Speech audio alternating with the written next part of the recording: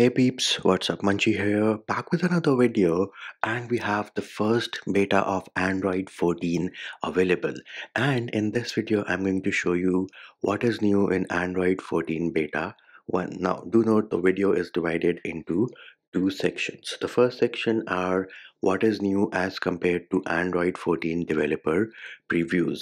Then the next section will show you what is new in this Android 14 beta 1 when it is compared to the latest and the greatest Android 13 stable build. So timestamps to those can be found in the description of the video, and without further delay, let us see what is new in Android 14 beta 1.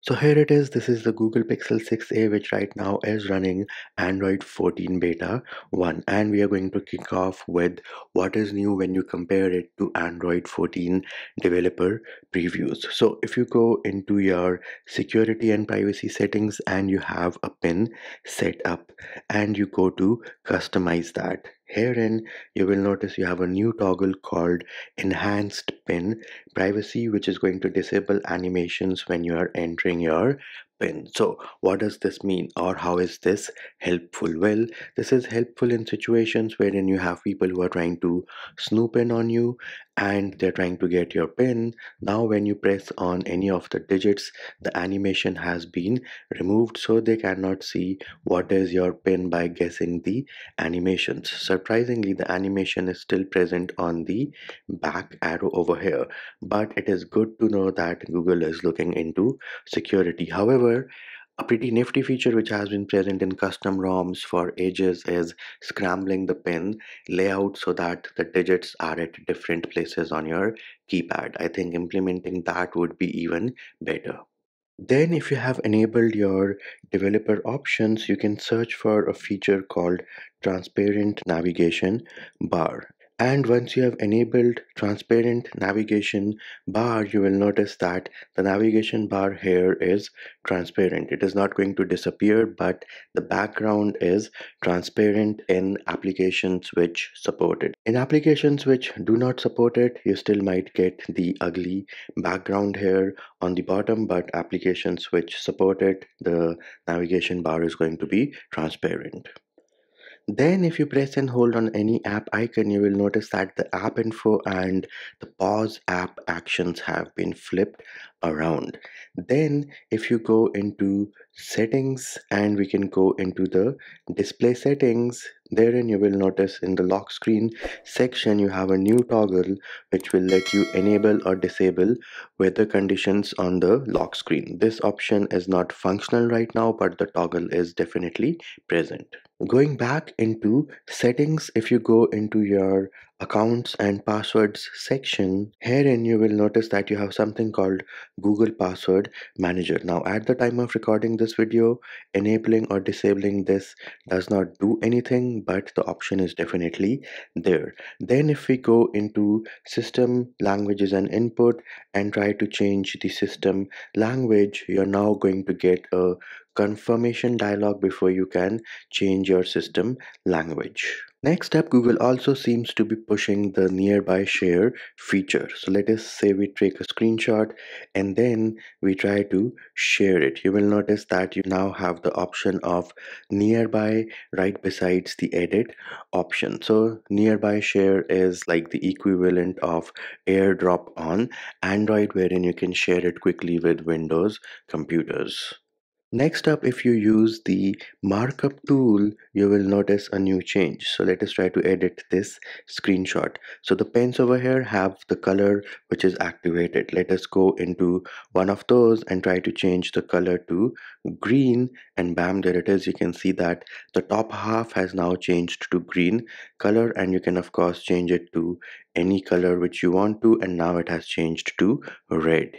Now let us talk about what is new in Android 14 Beta 1 when you compare it to Android 13 stable build. So Google Play System update is from June 2023, and when I go back you will notice that the back arrow is inside a pill. More about that in a bit, but you will also notice that in the about phone page your phone number, your EID and your IMEI are now hidden by default, so you have to tap to show them. And while we are on the about page, if I go into legal information, you will also notice that you now have a link to source code in the legal information page. Now coming back to your back arrow, so let us say we go into settings and we go into apps, and now if I try to go back, you will notice two things. One, the back arrow is inside a pill or a circle. Now important thing to note over here is that this circle is themed according to your wallpaper, so yes, it will adapt to Material You and your current theme. Then you will also notice that you are able to see where you are going to go back to. So this is a new feature called predictive back gesture, and of course you do have to enable your developer options and enable the predictive back gesture, and here it is in action on your screen right now. Another important functionality of predictive back gesture is that it is working on apps which support it. So if I go into the phone app and now if I try to go back, you're seeing in the background is my home screen. So now I know that when I go back I will land on my home screen, but this feature is not working for the Messages app right now. So I think applications do have to implement the new Android 14 predictive back gesture. Next major change in Android 14 Beta 1 with respect to your privacy is if you are giving applications access to your photos and videos. They do not have access to all of them. You can selectively select which pictures, photos, and videos apps have access to. And if you are an iPhone owner, you know this is a major privacy feature with iPhone, which is now coming over to Android as well. So if I tap on the plus sign over here, I am going to say post a new tweet, go into photos. You will see I have different options. So you have allow Twitter to access photos and videos on this device. So you can say allow all, don't allow, or say select photos and videos. And once you do that, you can select whatever picture you want, and here it is. I just selected one picture and I say allow one on the bottom. And as you can see, Twitter now has access to only this one picture, and I'm not sure how to say add more pictures or videos, because if I go into photos, this is what I get, and if I tap here, it selects this picture to tweet it out. And if I tap on the camera icon, it is asking me to give it permission to the camera application so that it can capture pictures. So I think adding new pictures and videos is something which still needs to be figured out. Next up, if you press and hold on the empty space on your home screen, go into wallpapers and style. Herein, if you try to change a wallpaper, you will notice that the preview now is in full screen, and of course you can switch between lock screen and home screen. And once you're happy with the results, all you have to do is tap on set wallpaper on the top right. Next change you will notice in Android 14 Beta 1 is with respect to your quick settings media player. So every time you interact with your quick settings media player, you're going to see a shimmering effect. Here it is. If I pause it, if I play it, you're going to see a shimmering effect, and the album art also has a continuous shimmering effect as well. Then if you tap on this phone over here and you try to increase the volume using the media output picker, you will notice that you now have a percentage, and if you go down to 0, it doesn't go all the way down, because when you let go, it is going to be replaced with a mute button. Then if you have any connected devices like your Bluetooth speakers, they're going to show up in a section right below this phone and say speakers over here as well. And while we are talking about music media output, another change you will notice is that you now have separate sliders for your ringtones and your notification in this menu. And if you go into settings and then you go into sound and vibration, over here as well, you have separate ringtone and notification volumes, which I think will be a pleasant surprise for a lot of you peeps out there.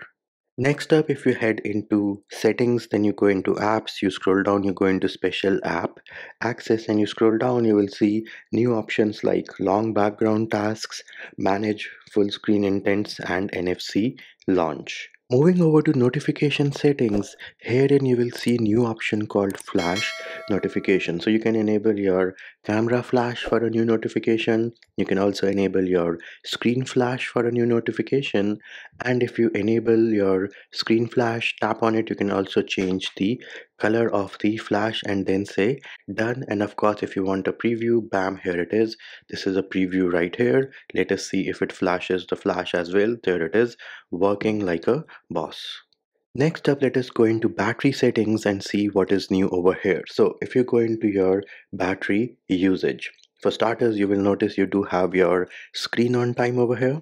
Then you can also filter your applications. So if you tap on this down arrow, you can break it down by apps or break it down by system apps. Previously, you would have to scroll down all the way to look at system applications. Then if you go into battery saver, you will notice a few changes over here as well. So you have your radio buttons to select your standard or extreme battery saver. If you go into the settings, you can customize your extreme battery saver. Then you have a new menu option which has been renamed, and this one is schedule and reminders. So herein you have your turn on based on battery level toggle, turn off at 90%, and you have a new toggle which says battery saver reminders. Adaptive battery has also been moved into battery saver. And another important feature is that your quick settings tile will now tell you what battery saver mode has been activated. So here it is, you can see that it is telling me the extreme battery saver mode is now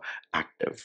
Then if we go into display settings, herein you will notice that your navigation mode has now moved into display settings. So you can choose between gesture and 3-button navigation. If you go into display size and text, herein you will notice that the font size steps have increased from 4 to now 7 steps for your font size.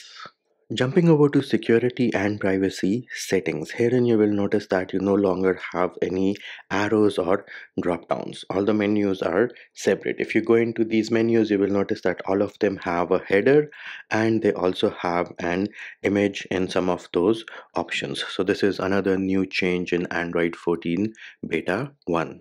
Moving over to system settings, let us go into languages and input. Herein you will see a new option which says regional preferences, and herein you can configure the temperature, whether you want it in Celsius or in Fahrenheit. Then you can configure the first day of the week, and you can also configure your number preferences. Of course, for the other options to show, you do have to add the languages. So as you can see, I have added 2 languages. One is the system language and the other one is Hindi. And if I go into regional preferences, the number preferences now shows Hindi as well.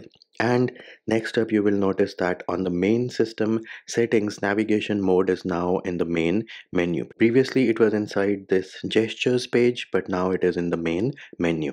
Then while we are still in the main page of system settings, if you go into multiple users and you enable the toggle for multiple users, you will notice you have a new toggle which says allow guest to use phone. So once you enable this toggle, the guest user will be able to make phone calls and send messages, and of course because of that the call history will be shared with this guest user. Then if you go into your reset options in the system settings, you will notice you have a new option which says reset mobile network settings. Then you have reset Bluetooth and Wi-Fi. So this option of reset mobile network settings is something new which has been added with Android 14 Beta 1. Then another change which I noticed is that if you go and enable the option of always show keyboard in your application drawer, then when you open the app drawer, the keyboard will slide up at the same time. So here it is, I'm opening my application drawer and you will see that the keyboard is sliding up at the same time. In Android 13, it first opens the application drawer and then the keyboard slides up. So here it is more consistent and more coherent in my humble opinion.